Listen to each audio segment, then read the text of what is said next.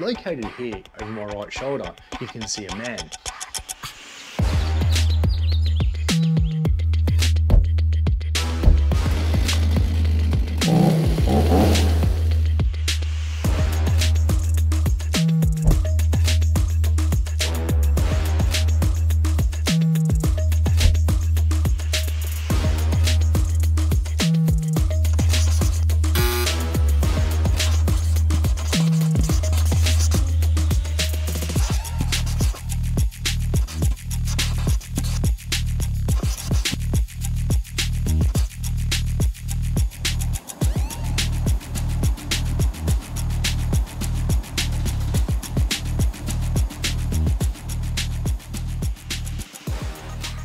Over the past few weeks, I've been concentrating my efforts on a very unique and interesting patch of sky. Located here over my right shoulder, you can see a man. That constellation is named after the famous ancient king, Cepheus, and contains numerous interesting nebulae, birthplaces of stars. Let's go over the images I've managed to put together. Located in King Cepheus's face, we can see the Elephant Trunk Nebula, also known as IC 1396, a magnificent target for beginning astro images. This image comprises 11 hours of data shot over a few nights. Interestingly, I shot this when the moon phase was an average of 92%, so you can see immediately the advantages of narrowband imaging, being able to capture image while the moon is still extremely bright in the sky, which is not something that you can usually do with one-shot color imaging. The image is done in what's called the SHO palette. That means that the light frequency corresponding to sulfur 2 is mapped to the color red. Green is mapped to the strongest signal, hydrogen alpha, and blue is mapped to O3, oxygen 3, and is the weakest. However, you can see in my image here, there's very little green, and it appears as a bicolor image, namely orange and blue. I've deliberately removed the color green to create a bicolor image in this palette here. Muted, natural toning. You can see that the stars are extremely small and well controlled.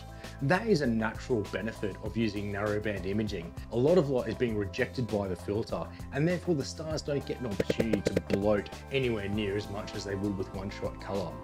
In order to have extremely small stars in this image, rejecting 2 of the channel's stars and using just the small stars from HA, combined with some post-editing in PixInsight using Russell Croman's Blur Exterminator, I was able to achieve tiny stars in this image here.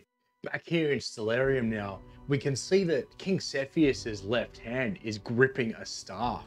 If we zoom in closely on this, we can see that just below his left palm is a feature called the Bubble Nebula. Now, what's fascinating about the Bubble Nebula is it contains a star that's 45 times the mass of our sun, 1 million times as bright. And the Bubble Nebula itself is 5,500 times larger than our own solar system. Near the Bubble Nebula, we have 2 other features, 2 other nebulae. The Lobster Claw Nebula, which doesn't actually appear in Stellarium, and North Lagoon Nebula. So here's my image that I've come up with. Now you can see the Bubble Nebula very bright in the bottom left, and just to the right of that, the massive feature is the Lobster Claw Nebula. We'll take a closer look in just a second. And then towards the top left of frame, you can see the bright North Lagoon or Brain Nebula. Here in the bottom left of frame, we've got a closer look at the Bubble Nebula there. To the bottom left of that, as you're looking at it, the Cassiopeia Salt and Pepper Cluster. Let's go and take a look at the massive Lobster Claw Nebula now. It actually looks like something you would find in one of our own seas here on Earth.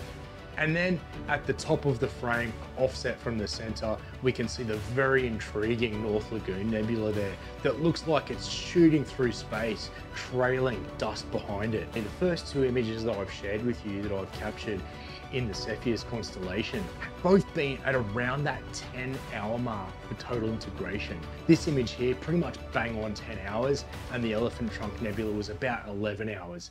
Now, the image I'm about to show you was completely different because it's 27 hours of data. And so if we look at King Cepheus as a whole, we can see a little box flashing on his left knee.